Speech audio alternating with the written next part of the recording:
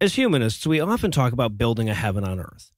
I mean, the entire philosophy is built around that concept to some degree, right? By working together and setting aside hopes of supernatural intervention, we can answer our own prayers as well as one another's. And honestly, the enterprise of proving it has been pretty successful up to this point, right? The world improves pretty quick, but it's been going for so long that it's easy for us to lose sight of just how far things have really moved. We consistently underestimate our progress, which is evidenced by the fact that we always talk about this heaven on earth that we're going to build, and we only rarely bother to talk about the one that we've already built. Now, let me be super clear up front here. I am not claiming the present world is a paradise.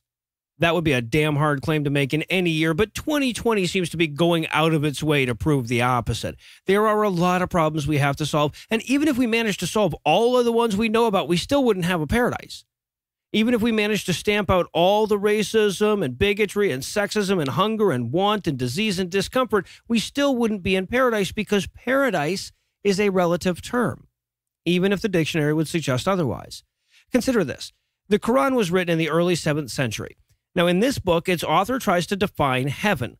The Bible doesn't go into a hell of a lot of detail on this, but the Quran spells out a few specific ways that you're going to know when you've made it to eternal paradise. And two of the main ones, mentioned repeatedly in the book, are very comfortable couches and rivers of milk. Let's set aside for a second how gross a river of milk would be, because clearly the implication here is that, like, you know, that milk wouldn't go bad or have bugs and shit in it or froth up with cottage cheese along the shoreline. What Mo was going for here was unlimited supply of milk, right? But even when you give him the benefit of the doubt, that's a really shitty heaven, right? I mean, I got a lot of shitty stuff to deal with in my life, but I have a very comfortable couch and a glass of milk whenever I want one. My life is literally better than Muhammad was capable of imagining, and I'm just some middle-class white guy on the internet from today, right? In the Bible, they talk about streets of gold or cities made of gold that are also somehow see-through. And to the modern reader, you look at that and you think, wow, that seems wildly impractical, right? That would be a step down. It'd be pretty, maybe, but it'd be a step down from what we got. But you have to consider that when this was written, the streets were made of mud and camel shit, right? They'd have surely said streets of concrete with good drainage along the sides if they'd known enough to think of that. The green, sunny fields that so often stood in for heaven in Renaissance paintings seem pretty drab to most of us now. But when your life was spent knee-deep in muck and a front lawn was seen as a symbol of great wealth, just being clean and 3 feet away from the nearest person probably seemed heavenly. Over the last few centuries, heaven has needed a couple of facelifts.